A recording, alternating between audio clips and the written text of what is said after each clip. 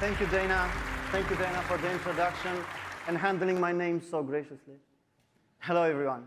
I am very excited to be here and represent Hexworks, our incredibly talented multinational team behind Lords of the Fallen, our upcoming dark fantasy action RPG. And today we'll be sharing how Unreal Engine 5 has helped bring our highly ambitious and decidedly grim vision to life. Please enjoy. Welcome to the Lords of the Fallen Technical Showcase. Here at Hexworks, our goal has always been to create the most immersive game experience possible. Today, we're journeying to Skyrest Bridge, one of the game's early locations, to demonstrate just some of the impressive ways Unreal Engine 5's state-of-the-art technologies have helped us deliver on this ambitious vision for our upcoming action RPG. We want players to feel fully immersed in our world by playing as their own unique virtual persona. To achieve this, we've used a combination of technologies, including 3D scans of real people and UE5's own character customization tech. Players can create unique faces and bodies by dynamically morphing between a huge range of shapes before finessing the finer details. Our extensive selection of armor sets seamlessly adapt to whatever shape the player chooses. It's really important to us that we represent as wide a proportion of our audience as possible.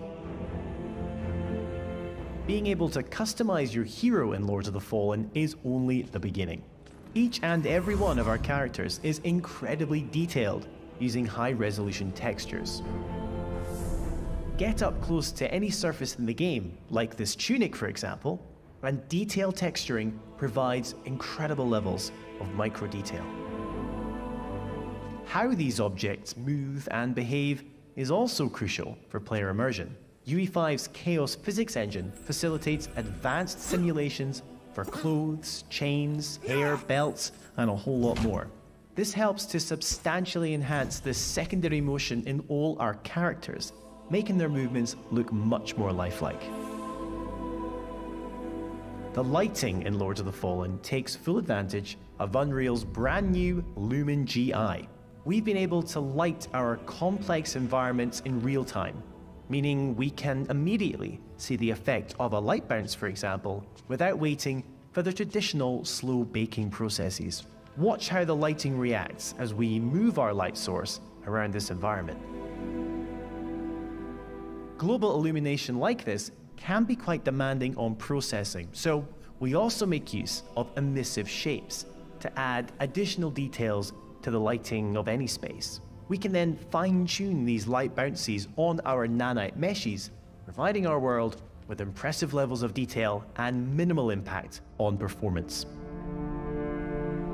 Perhaps the most important element of Lords of the Fallen is the ability to travel between two worlds: the realm of the living, Axiom, and the realm of the dead, Umbral. We've created our own custom toolset within UE5 that allows us to intricately craft these two environments side by side and seamlessly swap between them. This means our artists and designers can ensure these worlds feel intrinsically linked, like two sides of the same coin, even if one side is decidedly more horrific than the other. On behalf of Hexworks, thanks for watching today's brief tech presentation. The twin realms of Umbral and Axiom await fearless adventurers later this year when Lords of the Fallen launches on PC and current-gen consoles.